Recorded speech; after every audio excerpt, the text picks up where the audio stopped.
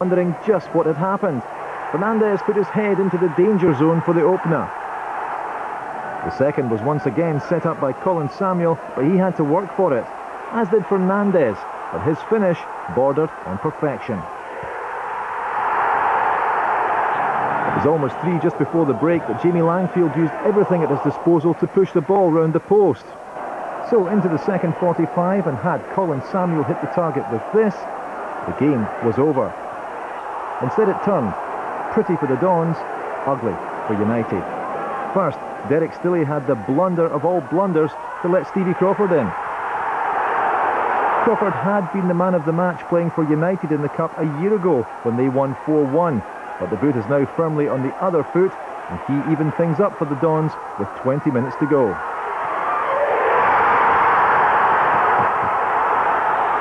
By this time, United looked a deflated lot.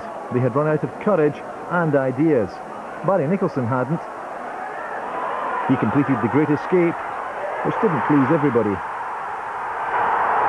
After the final whistle, United coach Billy Dodds and Aberdeen boss Jimmy Calderwood had an altercation which resulted in the police becoming involved. All this, though, overshadowed the fact that Gordon Chisholm's position as United manager looks ever more precarious. Jimmy, a thoroughly entertaining game of football, but I bet you at half-time you weren't thinking you were going to win it. I was absolutely raging. We were so disappointed. You know, we've had 4,000 or 5,000 people here again. Let them down badly. You know, we won the winning tackles, we won the passing the ball, we won the winning second balls. You know, Dundee United were very, very sharp, you know, but we were letting them play, and we were lucky going 2-0 down. Massive disappointment for the crowd again, and it's happened a few times. Told them a few home truths, had to change a few things about, you know, we had to, you know, we went 2-4-4, and then as many times it worked for us. We got the break.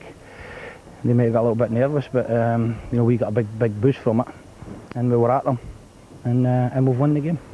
I think that's been the story this season. We're a very entertaining team to watch, you know, and I thought the first half, I thought the boys were absolutely outstanding. I thought we played some great stuff.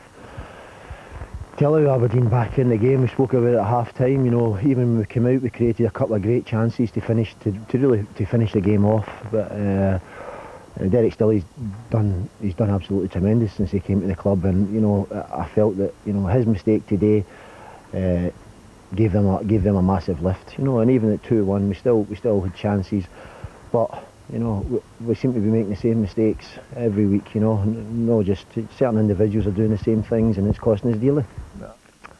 Inevitably, and sadly, Chiz's future will now be called into question, and I suppose when you're 2-0 up at home, you have to say you shouldn't be losing matches, Pat.